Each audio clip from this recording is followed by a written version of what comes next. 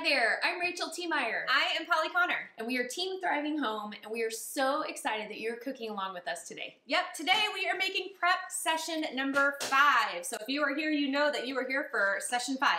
Yep. Now, as you probably noticed, we're doing something a little different with prep session number 5. It is made with one main ingredient. Get ready! A whole lot of chicken breasts.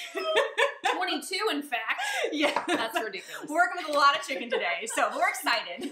Yeah, here's what you're going to be making. And by the way, this is a super efficient way to work in the kitchen. We're gonna make our Asian sesame chicken. So with just a few easy, key Asian-inspired ingredients, you're gonna totally transform these chicken breasts into something that you can use in a variety of ways. We are also making one of our family favorites, our gourmet chicken sandwiches. And this marinade for this is just so good. We like it on the grill mostly, but you can throw it in the oven. We give you all those options in the prep session. Yep, and our last recipe has been on our blog a really long time. It's called Southwest Chicken and Bacon Wraps. And let me tell you, these things are on point.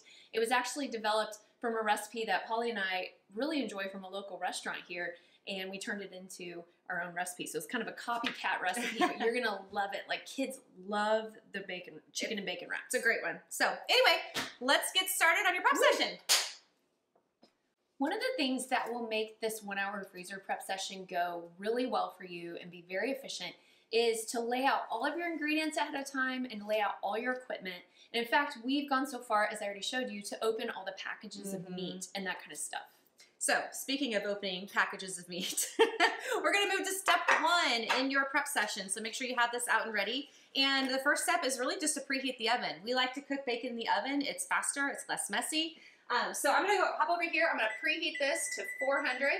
And while that's warming up, I'm going to, you can see I already lined these baking sheets just because I didn't want you to hear all the foil on the camera. It's pretty loud. So, it's preheated. It happens really fast. I'm kidding. We warmed it up earlier.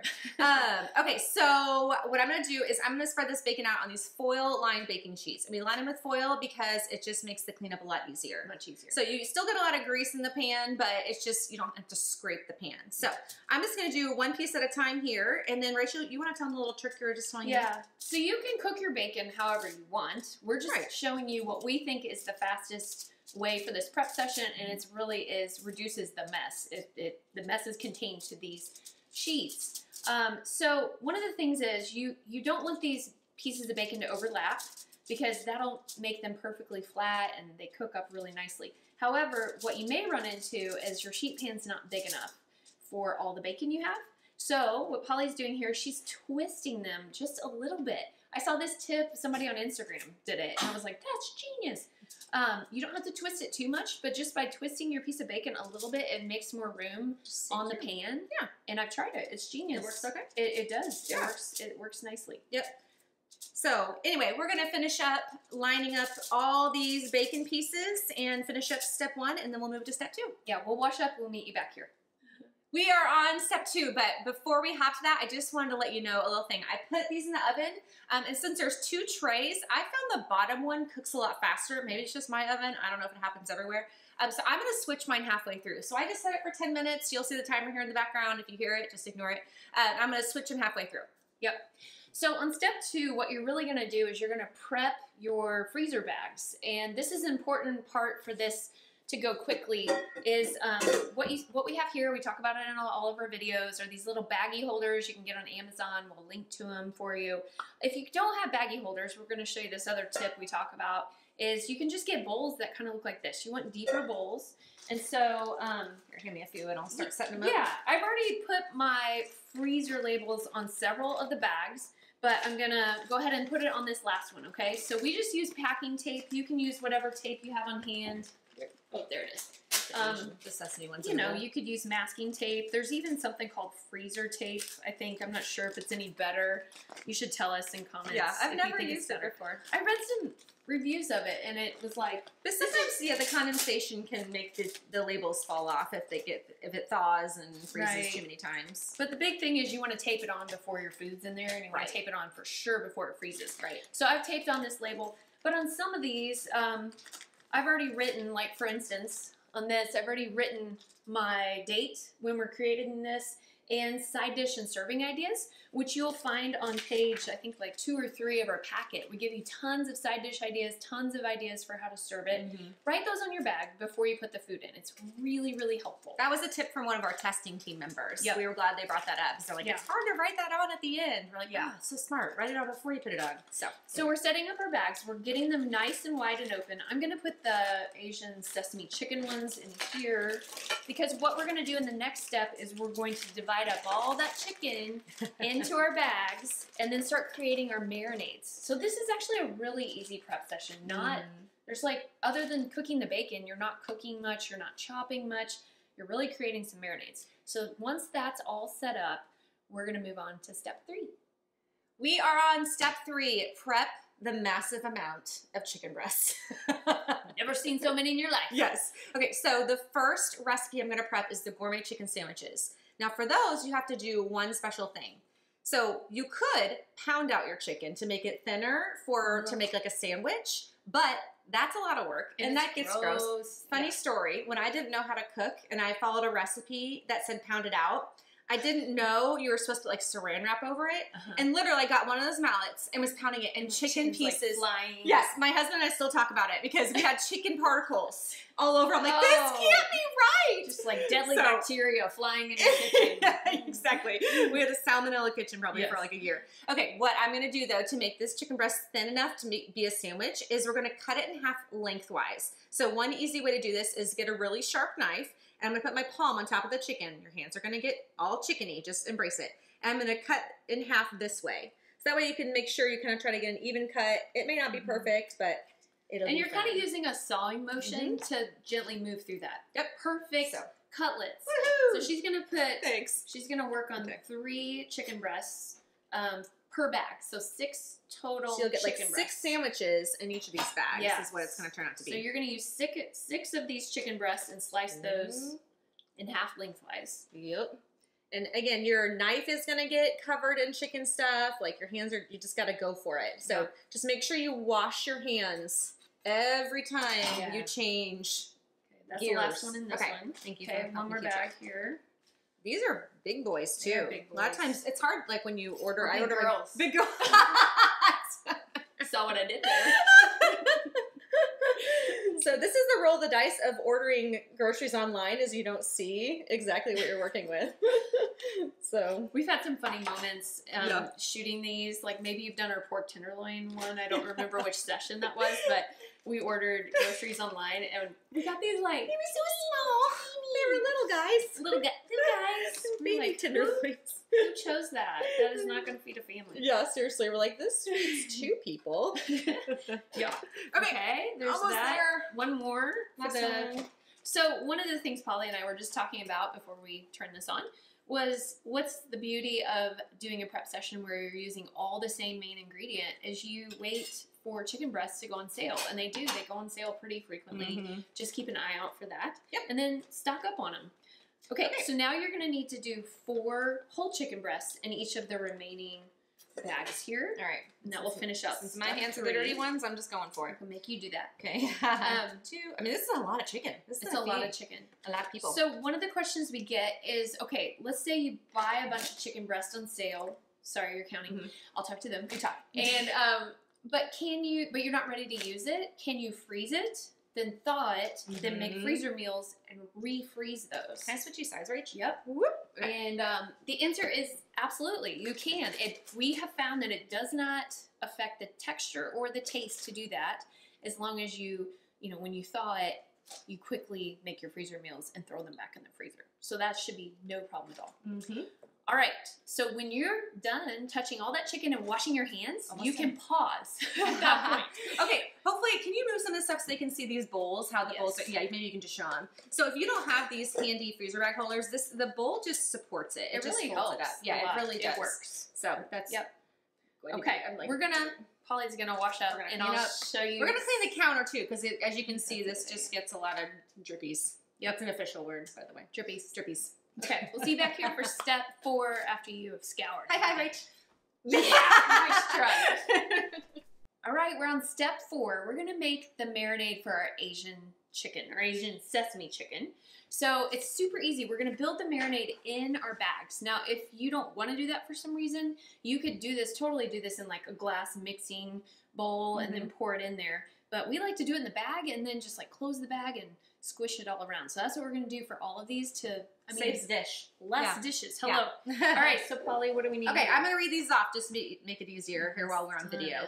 We know you don't have the luxury of someone reading this to you, so you need to pause. Read it to you. That's true. Okay, so a 1/3 cup of avocado oil in each bag. So every time I say this, it's going into each bag, not just one. And if you don't have avocado oil, you could use any other neutral cooking oil. We just happen to really like avocado oil. You hear us talk about that a lot. Olive oil is usually kind of our next option. Yeah, not an extra virgin for this one, but an olive oil would work. Yep. Okay, 1/3 cup of unseasoned rice vinegar. So that one there. So we found that there's seasoned and unseasoned. If you get seasoned, you're going to add a lot of sodium to this recipe.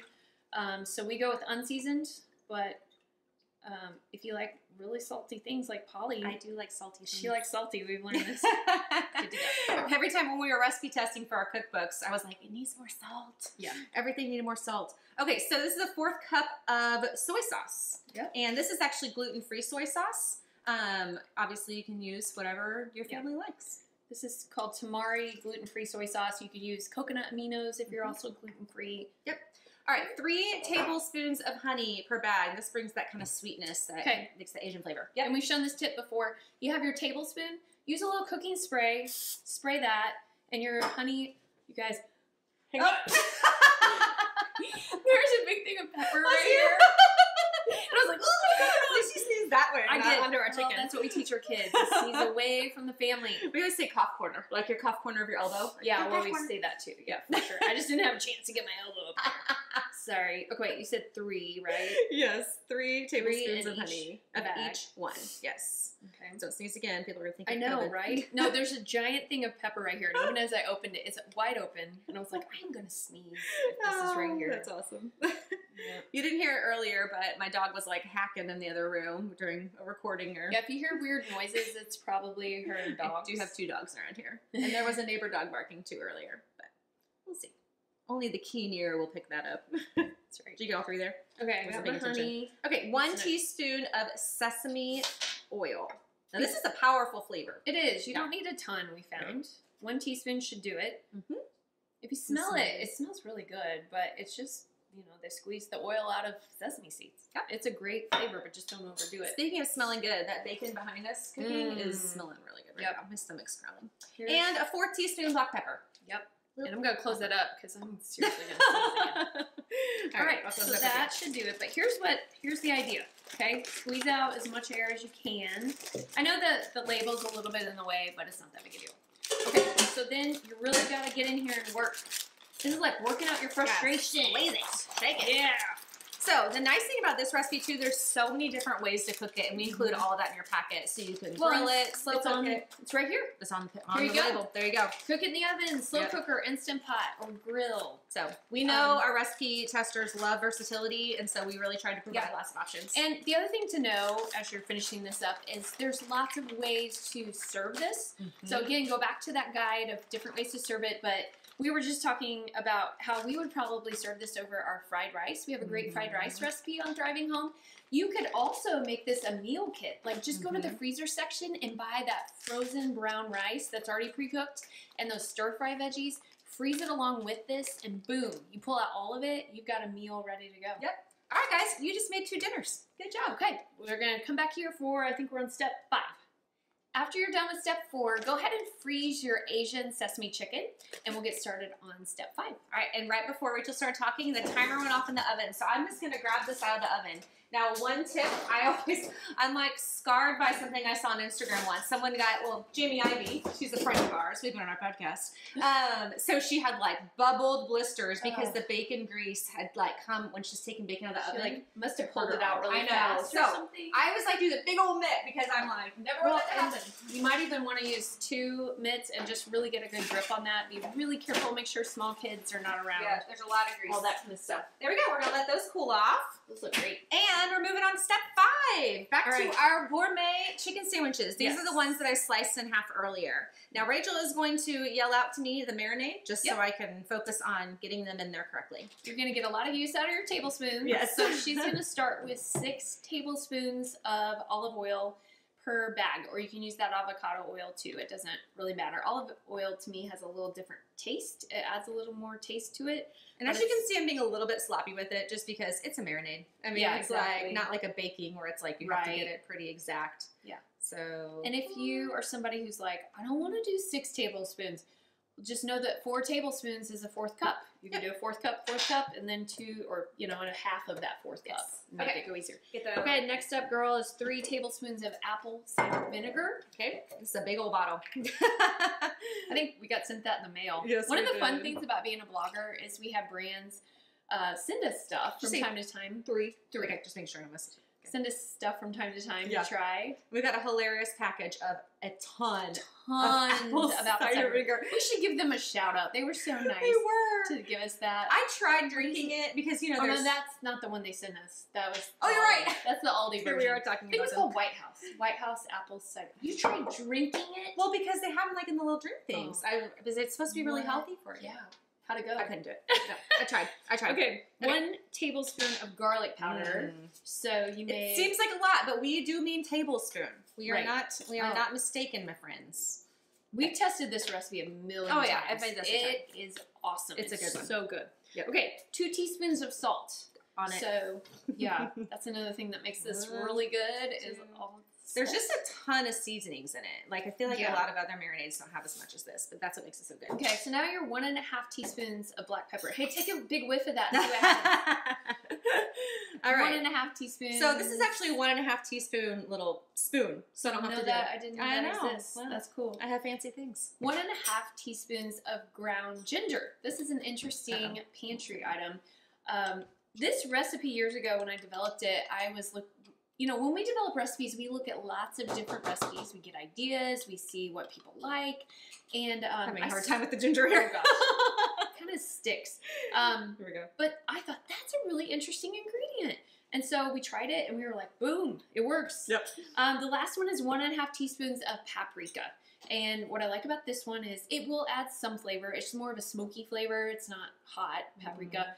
And it adds some pretty color to it. So again, here we go. Just the marinade, guys. Just the marinade. So squeeze out the air, because air is the enemy of good freezer food. Yep. I've heard it say it a million times. And we're going to just give it our little shake. Squish. And as we said in the previous step, if you want to make that marinade in a smaller bowl and just stir it up and then pour it in there, some people prefer that way. So feel free to do that. But this if you like extra dishes, I mean, go for it. Like, if you like to make things harder for yourself, right? I mean, it's up to you. So you're so sassy. Okay, we're going to set these aside for now. We're not putting these in the freezer quite yet because they go with a kit. And we're going to put that kit together after we're done with all the chicken assembly. So stay tuned. We are moving on to step 6. So before we do that real quick, you might want to be rinsing out, you should be rinsing out your measuring cups and spoons just because they're going into a lot of different seasonings. So what you're not seeing is in between these steps, we're rinsing them out. So you don't have to like soap them up because they don't have raw meat on them or something. Now Rachel is assembling our Southwest chicken and bacon wrap marinade. So again, same story, 3rd verse. We're making the marinades here. I'm going to call it out to Rachel. So we got a 3rd cup of avocado oil in each of these bags. You could also use olive oil. Yep, that totally works fine in this too. Yep. And then after that, back to our apple cider vinegar. Are you seeing a pattern here? Well, we like to reuse ingredients when we can. Yes. It makes sense for you. It makes does. sense, efficiency-wise and budget-wise. And it's tasty. And apple cider vinegar really adds a lot of flavor. It does. We use it in a lot of our salad dressings too. So we have a lot that have that. And this one, we've talked about these bacon wraps though, but truly, I mean, I feel like we say this a lot. This is my family's favorite. But I really have been making this for years for my family. And I really like too, like when they were little, I could break it into, Rachel, you're going to do 2 teaspoons of parsley. Okay. I would like not make it a whole wrap. I'd just give them like the little pieces of it. Yeah. So you break the little bacon in little pieces. Deconstructed. There you go. There's the word I'm looking for. Yes. There you go. Deconstructed Southwest bacon wrap. And honestly, still for my 5-year-old who's super picky, I still probably have to do that. So this dried parsley, it adds color, mainly adds a little flavor. Now, could you use fresh parsley if you have it? Sure. Actually, I think the original recipe I used fresh parsley. I feel like you're never going to go wrong with subbing fresh. Shoot, did I do one? You did one. Two? Thank you. I just saw you do one. Okay. See, don't you wish you had a Polly? Everybody needs a Polly. Everyone needs someone to watch over their shoulder when they're cooking. Right? Two. See, we have each other to jabber, but you've got kids around probably right now. Yeah, or whatever. Your phone dinging at you. Okay. This was chili powder. We said that. Yes. This adds a smokiness to it, a little Southwest flavor. Garlic powder is next. 2 teaspoons of that. We are not shy with the seasoning with our chicken. Chicken needs a lot of seasoning. It does. It's pretty bland. Well, this is going to be wrapped up in a tortilla with some cheese and other things too. So we want that marinade to shine. So this is dried oregano. Again, you could probably use fresh if you have it. One of the things we sometimes tell you to do is you can crush it in hand. By doing this, you release the oils in your dried herbs. You can even smell it more. It really does add more flavor when you do that. So if you ever see crushed in hand on one of our recipes or another recipe, now you know what that means. Yep. Plus it's kind of fun. Then cumin. Cumin. I don't know. I say cumin, but you say coupon, and I say coupon. Oh, that's a good point. Yeah. I say coupon? Yeah, I do. And you say coupon. Coupon. Huh. It's coupon. I'm going to have to look up what's the preferred. Depends on where you're from. I'm like is there a right way? I'm an English education major from back in the day. Win by default. No, I don't win. I just find it interesting. I was a communications major, so you know, coupon it is. Okay. 1 teaspoon of salt in each of these, and then we're going to do a half teaspoon black pepper. And then we're going to roll it around. And these won't go in the freezer quite yet either, because we're going to make them part of the kit. As well. So anyway, that is step 6, guys. We're almost there. We're squishing. Hey guys, we're back, and we are on step 7. So we are prepping all that delicious bacon you just made. And so what you're going to do is set it on, we've already done this, we've drained it on some paper towels. So get rid of some of that grease. And Polly's going to take the first batch and cut it in half, or break them in half. It's crispy enough, break it in half. Yeah. And so you either have some smaller bags that we told you to get, or you can use foil. But the point is, this is going to go, you're preparing these for your, stop it. I'm all right. You have to do that. It's like law. These are going to be prepared for your gourmet chicken sandwiches. It's going to be part of the kit. So squeeze all the air out. And we're going to come back to those in a moment. There's those. Now, that was fast. I know. The second batch, you're going to actually chop these up into little bite-sized pieces, smaller pieces. And they're going to go in 2 more bags. If I can do this right. Yeah. And then she's just rocking her chef's knife, sharp chef's knife. Now, one tip with knives is when you're cutting something big like this, keep that tip down just to kind of ground it. Especially my hand's even like a little greasy from that bacon, so just be really careful. Also, spider fingers. So that's another little cutting tip. Do not chop your fingers off. Yes, that would be a tip. No fingertips. I'm hoping your videographer puts that as the tip. Like, do not chop your fingers off. Do it. Okay, I mean, don't do it. Don't chop your fingers off. Yeah. Okay, so she's chopping those up, and we're going to divide those in half. And just going to have to eyeball this one. Yeah, there we go. Put half. I could probably even chop it I would. than that. Well, I'm on camera, okay? I was going to make it go fast. Do it perfectly. Hello. Okay. Let's try to go fast here. The idea is you're going to sprinkle a little bacon onto each one of your wraps. A little bacon goes a long way, thankfully. Now, I'll say this cutting board's a little unsturdy. Like, when I got going, I was like, we probably should have picked a more sturdy one. It started to warp a little bit. So, well, in retrospect, I should have put like a rag under this just to stabilize it a little bit more, because you don't want to be cutting on something that's like sliding around. But anyway, let's pretend that's like really chopped.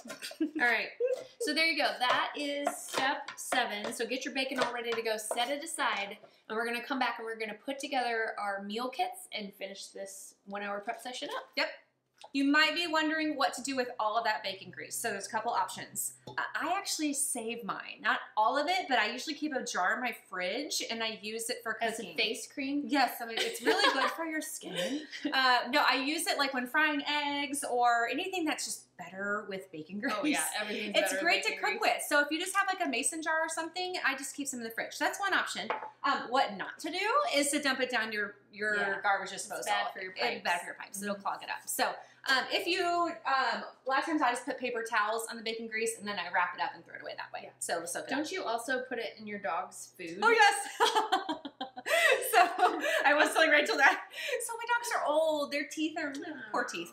So we soften their food with stuff. So when I make bacon, they know they're getting like bacon infused dog food. Amazing. These dogs are never gonna pass on to the next life because they've gotten too good here. All right, we are now at step 8, and so what we're gonna do is we're gonna create a couple of gourmet chicken meal kits. Yep. So you probably have a bunch of these lying around. If not, that's okay. Grab something that you can stick your meal in. So I'm gonna take my gourmet chicken sandwich, gourmet chicken marinade and chicken. I'm gonna put some bacon in there because you gotta have some bacon. I divided up a package of cheese into like 2 packages. So There's no reason to get another bag out. I'm going to freeze it in this. Yep. So in goes some cheese for that one. Yep. And then we need some buns. Where are the buns? Right here. Okay. Whole wheat buns, a little healthier. Throw those in. Yep. You can freeze that whole darn thing. Yeah, just like this. Let's do one more. And you can freeze the buns in these. They'll be okay. Yeah. So. Very well. All right. Chicken. Bacon. Cheese. Bacon. When you serve these, you'll probably want all your favorite toppings like tomatoes and lettuce and mayo, barbecue sauce. I like barbecue sauce. Having these this week. I'm not even freezing mine. I know. Throw this on the grill, baby. It's spring here right now. Yep. All right, you're done with step 8, and we're on to our last step. Yay! We are on step 9, your final step to make the chicken and bacon wraps. I have a bag of cheese here, and since this is 2 cups, it says on the front, I'm just going to divide it evenly between 2 Ziploc bags here. Or actually, Rachel, I'm even just going to cut half in this one and then just freeze this rather than wasting their baggie. Exactly. Yep. Now, there are reusable bags that are online that you can find. I've used them for sure. We just aren't using them in the prep sessions for the sake of time. But you can find reusable bags. They're called stasher bags. There's also some other off-brand ones. So they're on Amazon. If you don't want to use all these bags, there's definitely options. Or you could use containers. You can use Tupperware containers. There's lots of reusable options. Yep. Right. Let's make our kits. Let's make our kits. This is so super easy. Here we go. Southwest chicken in tortillas. Easy to freeze. Yep. They throw those in. Yep. Cheese, bacon, boom. Done. You're going to make, for this recipe, while you make that other one, you will need to make a Southwest ranch sauce. It's super easy. We give you the recipe on the freezer label as well as it. Oh! Your turn! The pepper's not even out. No. What was it? I don't know. It's spring here. I'm feeling allergies. It's the flowers outside. So you'll want to make that sauce fresh and then serve it with these, and it's delicious. Don't skip on the sauce. That sauce is like what makes it yummy. Yeah. So. Oh my gosh, you're done with all the steps. Yay! Congratulations! You just made 6 meals in 1 hour.